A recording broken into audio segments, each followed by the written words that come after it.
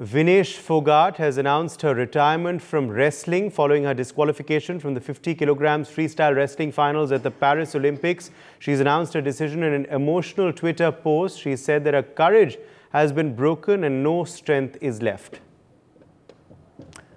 So these are the latest updates coming in. Vinesh Phogat has put out an emotional tweet announcing her decision to retire. She's of course disappointed after what transpired at the Paris Olympics. Arzu Seth is joining us for more details on this story. An emotional post being put out by Vinesh Phogat, Arzu, at the Paris Olympics. She says she doesn't have the strength for more. She's saying her courage, her dreams are all broken.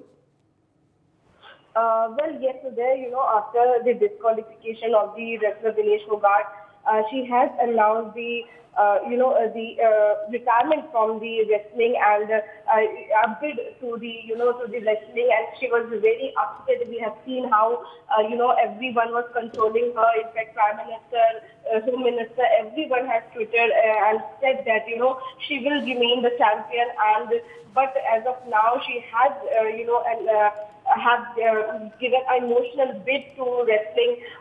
In fact, addressing her mother, Premlata, Vinesh wrote, "Ma, wrestling has won and I have lost.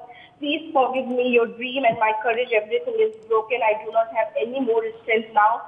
Goodbye wrestling 2001 to 2024. And she also mentioned that, I shall be indebted to you all. Forgive me. But, all the people are together in this and saying her that, she will remain the champion.